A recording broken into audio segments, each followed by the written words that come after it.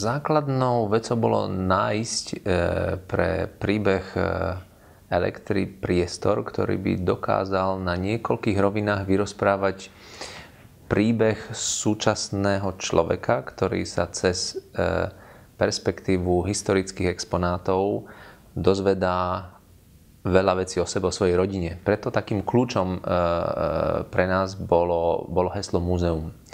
Čiže nachádzame sa v súčasnom priestore veľmi minimalistického súčasného múzea, ktorými hlavnými náplňou sú exponáty starožitného Grécka, kde sú vitríny, v ktorých každá z tých vitrín rozpráva istý príbeh historických postav.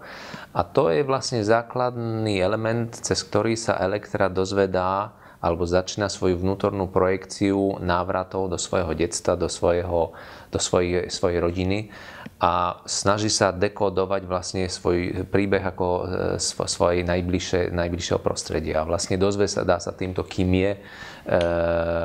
Čiže je to evidentne cesta takého súčasného rozprávania príbehu.